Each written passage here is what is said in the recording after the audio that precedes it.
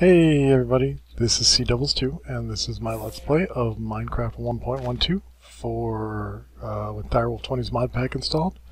And I just wanted to let you know that thanks to one of my viewers, Blind Vengeance Gaming, gave me a really good link to the ability to control your reactor using open computers. I used to use Legacy RedNet. Excuse me, sorry about that. Because it used to. Oh, it's Redstone Arsenal. I thought RedNet was back, but because you could do a lot with RedNet. It was able to control redstone signals and for different various functions on the reactor and stuff, and as you can see it's running. I'm generating 14.5. I'm a little worried about the temperature. I don't know why it's running so hot. This is getting filled slowly. I mean, I've got 1.2 gigawatts of energy, but anyway, since I do want to come on, reactor. Since I do want to control it, because I don't want it burning full blast all the time, especially after it gets filled, I'm going to go through Open Computers now. I have already gotten the manual out, and I read through it for a change. Unfortunately, there's no wireless network card, which would be really great, but there is a network card. And if you want to check out the link that Blind Vengeance Gaming gave me, I will include it in the description below. It's a video from 2016, but it still appears to be a valid Open Computers program, because I've seen other people use it who have been doing tutorials earlier this year. So anyway, I'm going to show you the basics of what it is to get through it. As you can see here, in Open Computers, there's a lot of components here, tier 1s, multiple tiers of stuff, tier 1, 2, and 3. What we're going to do, and I think I've already done a lot of the programming for it, is, let's see, I did not do that. I need a computer case. You know what, I'm going to go program that in because I know I have all the other parts for it. So let's just pop that into a pattern and put it down here. Yeah, you see there's all my patterns and stuff for the computer. Makes it a lot easier. Okay, so I can explain as I go. Okay, first generate the case.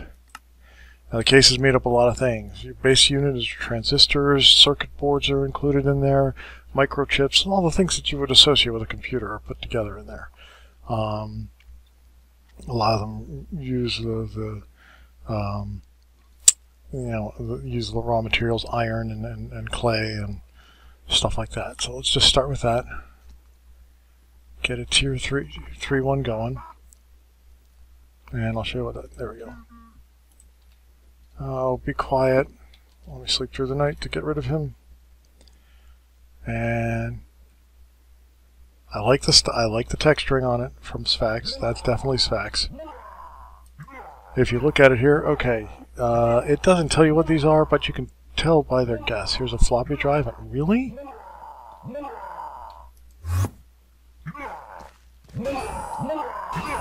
Oh. You're not going to die. Go away. Go away. Thank you. But here is your CPU. Here's a couple of hard drives, a floppy drive, memory cards, and extra accessories, plus a little EEPROM to load your computer up. And as it says, no energy. Well, yeah, it's not being powered, but we're going to need a lot more parts to it. So let's do this. Let's get a CPU for it. Of course, it's going to be a tier 3 CPU. We will need memory. Like any good computer, you need memory. I'll get 2 modules just so that it has plenty of memory to run. We'll need a hard drive to store programs on. We will also need a keyboard. We will also need a graphics card because we are going to hook this up to a screen. And as you can see, the graphics card builds on a bunch of other stuff. The circuit boards, transistors are all there. Start that, and then we need screens.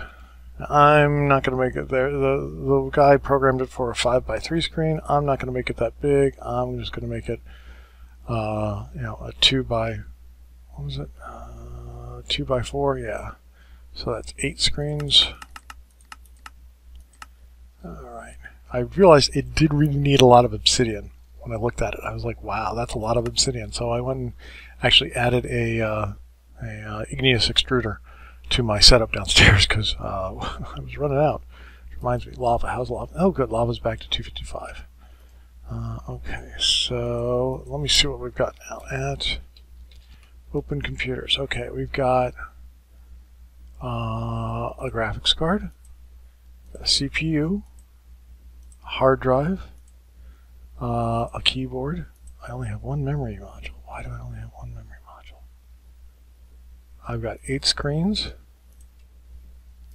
Am I still... Did I miss something?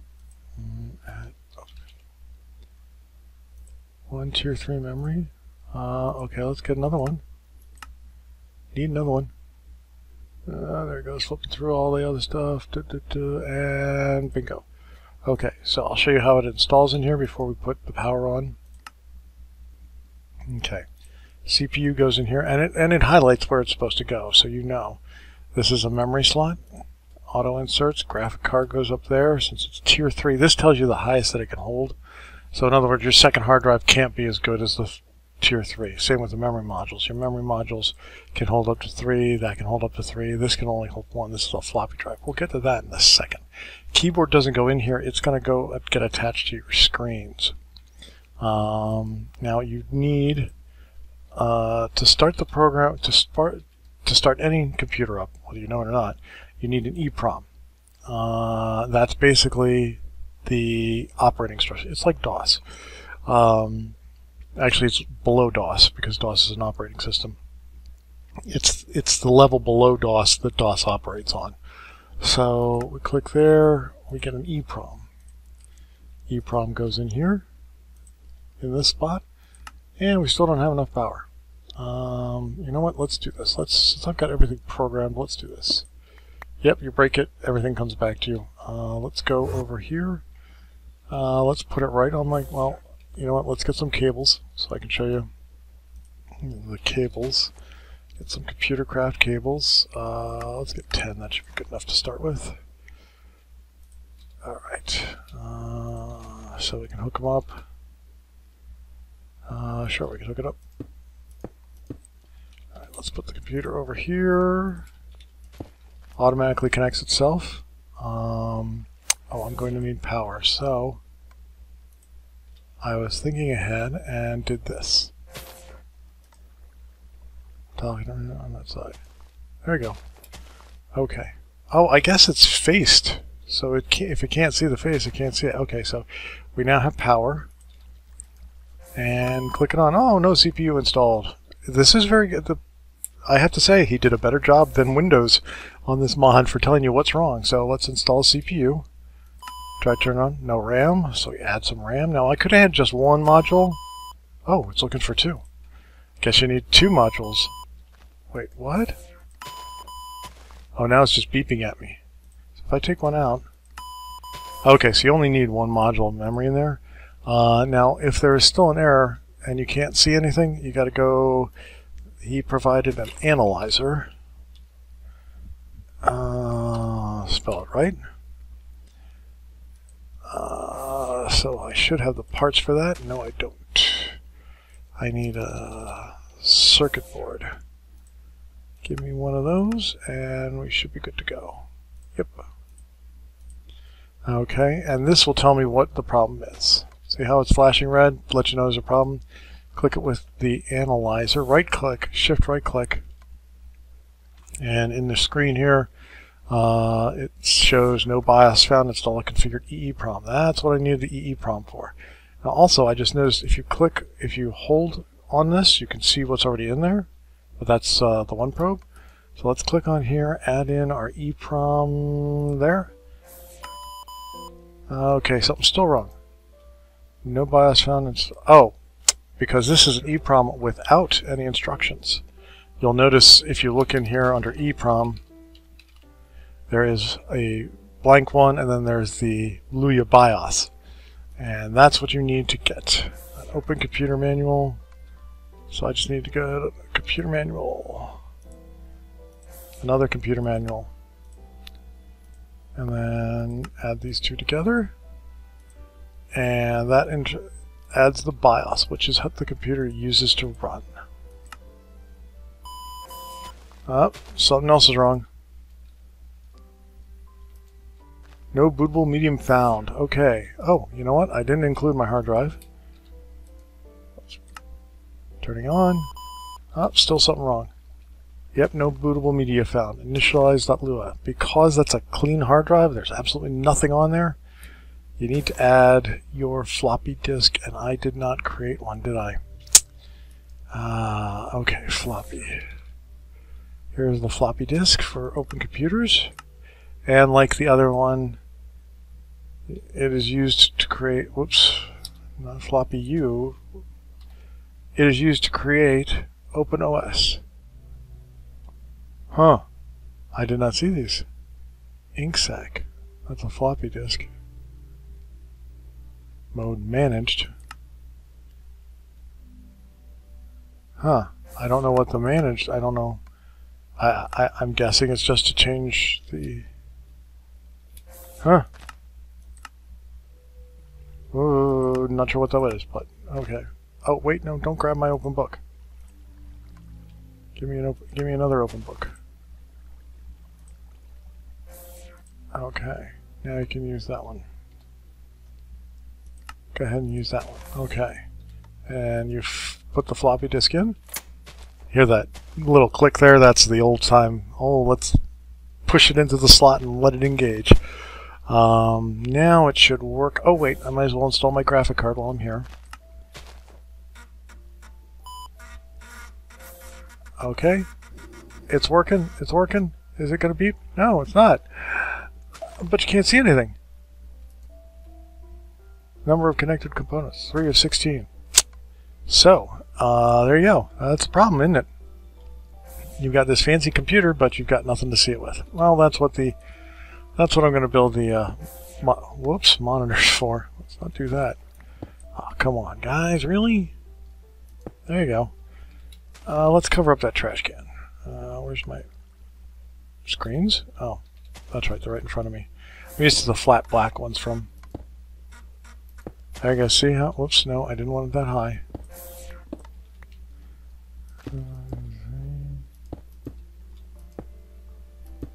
2x4. Now, supposedly, if you click on this,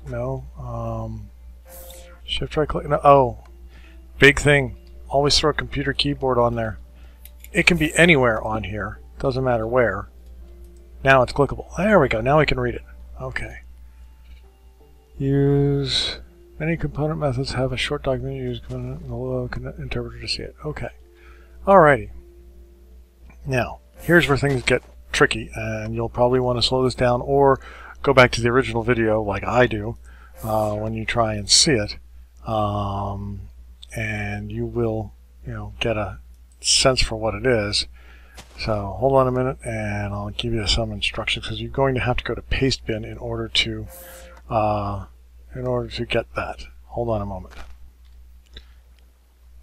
Alrighty, I'm back. Yeah, I've also forgot one other important part. One of the peripheries you need, the internet card. Now I want to show you the recipe because I kind of find it amusing. But here you go, the interweb. Congratulations. I like this. This guy's the mod author is really on the ball on that one. Okay, we'll need that for later. But for right now, we've got our operating system. We've got a blank hard drive. Let's go get that installed. So what you want to do is just simply click, just type in install, because since it found no other operating system, it just went to the floppy drive. You'll hear it beeping, and it'll ask you to install the OpenOS. You say yes, and it'll go. Now it's going to take this about a minute or so to install, so I'll be back as soon as that's done.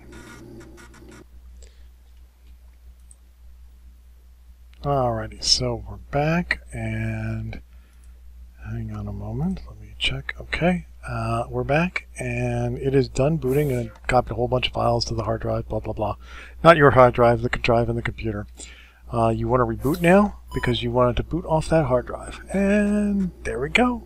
Have you tried turning it off and on again? Okay. Now, if you want to get out of the screen without saving anything, just hit Escape, and it brings you back to your prompt. Control W also does that. And now you can take out your operating system. You don't need it anymore. But I usually will keep it around just in case something happens and I have to create another computer somewhere. Who knows? Now, the next part is the part that's tricky, and you may or may not enjoy this. It is the going to Pastebin and getting the actual operating system for your computer, or well, the program, I should say. It is a Pastebin file. The mod author, or the author of it, has given permission for folks to use it and download it. He has an API for part of the program, but since it's on Pastebin, you can also take a look at the raw data and stuff if you're worried about it. But what we want to do is go to Pastebin. It should be paste, spell it right, bin get the file, and the file code is S lowercase j uppercase j I 0 lowercase b u m. And I did it wrong. Oh, because I forgot to name the file. Okay. Let's give it a name. Let's give it start. Lua. I think that's what it should be called. Start.lua, yeah.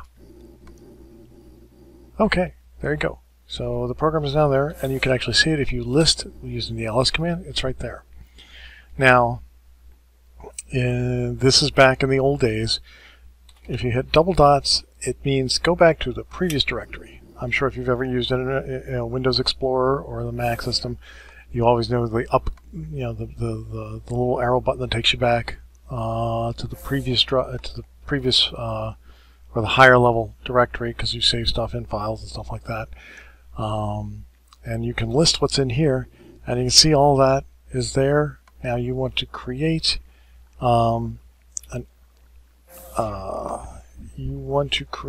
run, which is done by clicking edit, typing edit, the name of the file, autorun.lua, and whoops, there you go. That's what you need to put in. Then after you do that, after you've gotten the file downloaded and all that, you edit the file, and then you create a file here in the file, the autorun file, os.execute. Oops, hang on a second. What is going on with my keyboard? What is going on with my keyboard? Okay, there we go. Type in os.execute parentheses, double quotation marks, home / start.lua, which is the name of the, that's telling it what file in that directory to drive, double quote ending, and then end parentheses. Alrighty, and you do that. And that's basically telling the program that you're going to start, you want to run that start Lua program. So after that,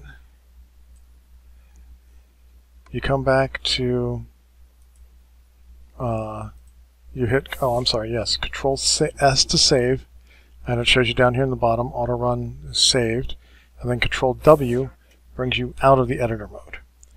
And then you can type auto run, and there you go. It started up the program. Now this is in full screen mode, so you don't need that. You can hit escape, and there it is up on your computer. Now, if you want to, you hit Control W. Oh wait, no. I forget how to get out of this. Control C. Control C breaks you out of it. You can go to CD Home to get to the directory, and you can actually edit start.lua. Oops, dang it. Don't save it. And you can list your directory, and you can go edit start.lua, and it shows you what you're executing. You're executing the API from his base bin, you're executing the reactor, and that's basically what you're starting there. So all you need to do is go Control W to get out of it. You can type start in the home directory if you want. It downloads and gets that every time you run the program.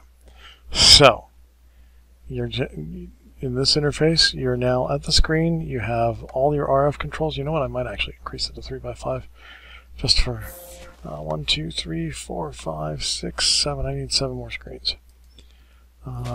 Screen 7 start. Okay, and it's running full tilt. Oh, it's actually starting to store energy now? Yes, it is. Alright, so minimum we want. Okay, so yeah, you have to right click on there to bring it up, and we want a minimum of 60, maximum of 80. So it's starting to calm down now, and yep, it inserts all the rods. This shows you your rod levels, shows you how much energy is stored, which should be about 80%. Yeah, because it's what is this at? Yep, see how that inserted the rod levels, and you can probably see here, yeah, see they're very minorly tweaking it. We're now putting out about 2K, which is what we're using up there. So that means this is finally full. Yippers, there you go, 1.6 gigawatts. There we go. And you can see energy last tick, it's showing you what you could put out. Now you can change that. Let's see if we have screens available. Yes, they are. Pop up my screens. What's going on here? Is there a block there? No. Okay. Alright, let's turn this off for a minute. Whoa, what's... Oh, the keyboard's there. Didn't think about that. Okay. Whoa! Hey, no. Really? You have to... You're actually orienting... Okay, well, whatever. Alright, let's put the keyboard on the side then. Why did I get so many extras?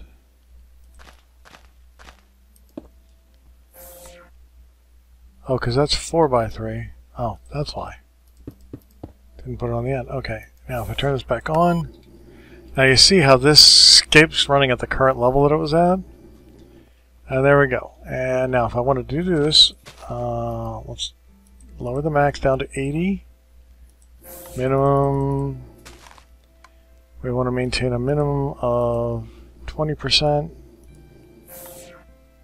So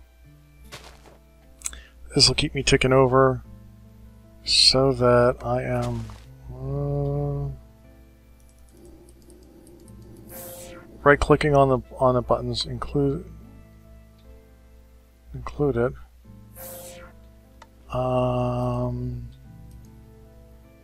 Yeah, I want to keep my, well, I don't need to keep my energy buffer full. Keep it at max. Now I could turn the reactor off if I hit the off button up here. That's supposed to, yeah, see how it's disabled the reactor, it's starting to cool down. Hit the on button. Now unfortunately it doesn't indicate whether you've got it on or not. So, yeah, this is interesting. This is something I'm going to play with to see how it works. So I can check my energy consumption here, because I'm not keeping the reactor very...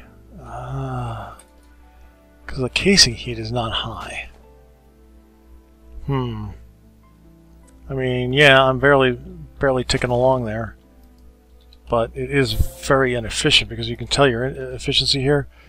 This should be... Yeah, for fuel 100, it's totally turned off. These rods are almost all the way in. Yeah, they're 100% in. Oh, okay, so I guess it's filled up with energy. Yeah, 90% max. Okay. And I'm not using any energy? That's unusual. I'm not using any energy. Did something break?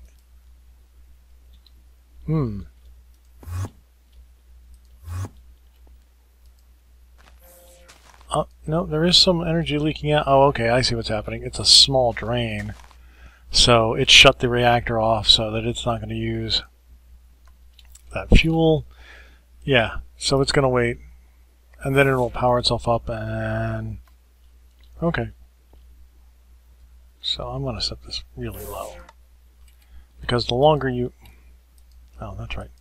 The longer you do that, the longer it runs, the more efficient it is. It's kind of interesting, but... Anyway, that was the tutorial. Well, not tutorial. It was just a demonstration of me setting up open computers for my reactor, because I hate leaving the reactor running unless I've got something to flood it into, and that just isn't big enough to really flood it in. And it still took a while. It took maybe about 2-3 hours of actual game time to fill that up, so I can just imagine how much of a bigger one is. So let's go over and check our canola. I think everything's going well here. Oh, I've got to take... Yep, we're good there. We're all good there. How's our battery doing here? Because I did transition some stuff off of it. Let me see. Well, and yeah, I still don't know what's going on with this Ender stuff, because, yeah. So I've got the thermal expansion stuff all set up on there, but I can't do anything with Ender IO. It all just disconnects, so... It's a conundrum.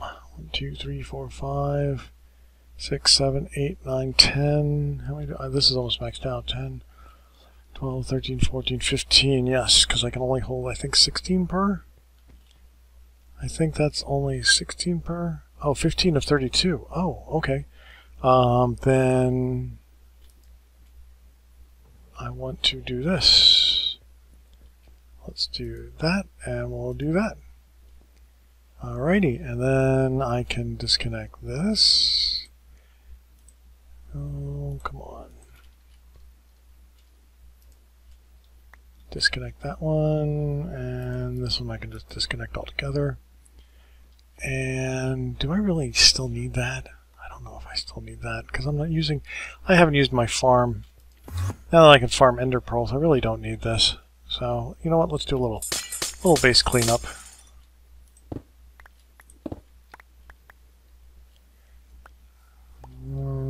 Okay.